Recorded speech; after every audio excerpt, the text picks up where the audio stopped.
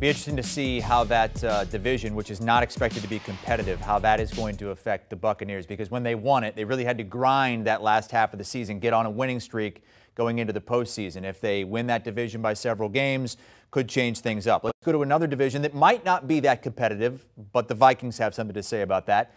The Packers. Aaron Rodgers, back-to-back MVP, but still has not been able to get this team to the Super Bowl. They have only won it once behind Rodgers. Why will they be unable to do it again? Well, you know, Aaron Rodgers has been fantastic, back-to-back MVP, one of the better quarterbacks of his era. But who is he going to be throwing to this year? That's the big question. He can be as great as he wants, but if there's nobody there that can get open, that's, again, going to hurt the Packers' offense. You lose a guy like Davante Adams, I don't think that's something that we can just say, oh, well, they have Aaron Rodgers, they'll figure it out.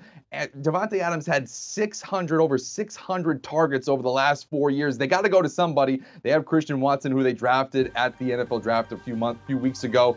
That's a guy that could be in line for a bulk of those targets, but you're putting a lot of faith in a rookie to really ascend to be that level of a target for Aaron Rodgers. And speaking of Rodgers, we don't really know what it's going to look like in the playoffs for him. You know, if you take away that Super Bowl run now it's more than a few years ago, over a decade ago, he hasn't been an elite quarterback in the playoffs. He's under 500, 7-10 when you take away that Super Bowl run. Again, credit to him for winning that one, but since then hasn't really been able to get over the hump. So then when you're looking at an offense now that loses a big weapon like Davante Adams, it's going to make the road that much more difficult for Aaron Rodgers and the Packers. And then finally, special teams. They hired a new special teams coordinator this offseason, but that has been their Achilles heel, really dating back to 2016. Since then till now, they have been either at the bottom of the league or the bottom half of the league in special teams efficiency. You saw it in that loss in the postseason this past year.